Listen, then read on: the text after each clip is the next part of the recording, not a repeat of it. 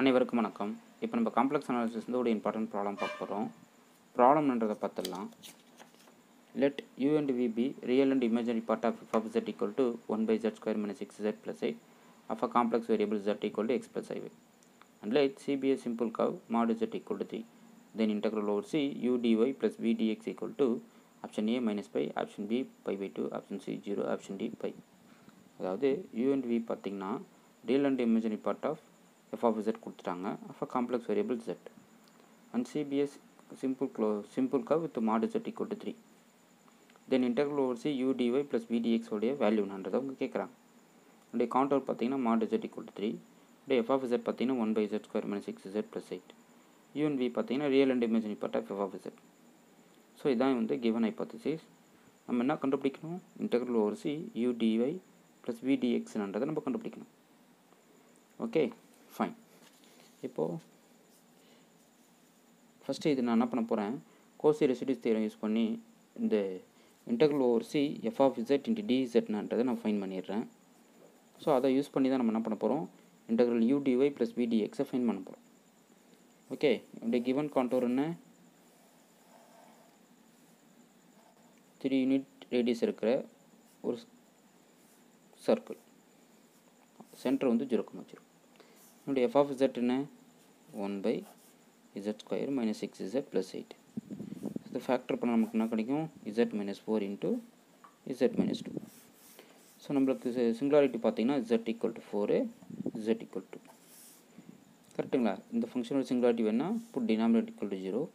இதில் வந்து z equal to 4, z equal to 2 வந்து நம்மளுக்கு சிங்குலர் பாயிண்ட்ஸ். இந்த சிங்குலர் பாயிண்ட்ஸில் வித்தின் ரீஜன் பாருங்கள், z equal to 2 மட்டும்தான். z equal to 4 வந்து அவுட்டர் ரீஜன் ஆகிடும். ஸோ அப்போ z equal to 2க்கு மட்டும் நம்ம ரெசிடியூஸ் கண்டுபிடிப்போம். இது வந்து சிம்பிள் போர் இல்லைங்களா? அப்போ residues of f of z at z equal to 2க்கு கண்டுபிடிக்கணும். this is nothing but limit z tends to 2 z minus 2 into f of z 1 by z minus 4 into z minus 2. நான் simple போரோட residue formula apply பண்ணியிருக்கேன். Okay, அப்போ நம்மளுக்கு value என்ன கிடைக்கும், -1/2. By cauchy residues theorem படி integral over C f of z into dz நமக்கு என்ன கிடைக்கும், 2 pi I into sum of the residues -1/2. அப்போ நமக்கு என்ன கிடைக்கும், -pi I. ஓகே, ஸோ இந்த இன்டெக்ரல் வேல்யூ -pi I கிடச்சி போச்சு. இப்போ ஜஸ்ட்டு f of zக்கு பதிலாக u ப்ளஸ் iv ரீப்ளேஸ் பண்ணுங்கள். dzக்கு பதிலாக dx ப்ளஸ் idy போடும். ஓகேங்களா? This is equal to -pi I. அப்போ நமக்கு என்ன கிடைக்கும், integral over C u dx minus v dy plus I times integral over c v dx plus u dy equal to -pi I. So real and imaginary ரெண்டு side compare பண்ணுங்கள், நமக்கு என்ன கிடைக்கும், integral over C u dy plus v dx equal to -piன்னு வரும். So ஆக்சுவலாக அவங்க இதுதான் கண்டுபிடிக்க சொல்கிறாங்க, integral over C u dy plus v dx என்னன்றதை கேட்குறாங்க. பாருங்கள், நமக்கு ஆப்ஷன் ஏ தான் கரெக்ட். Problem very simple.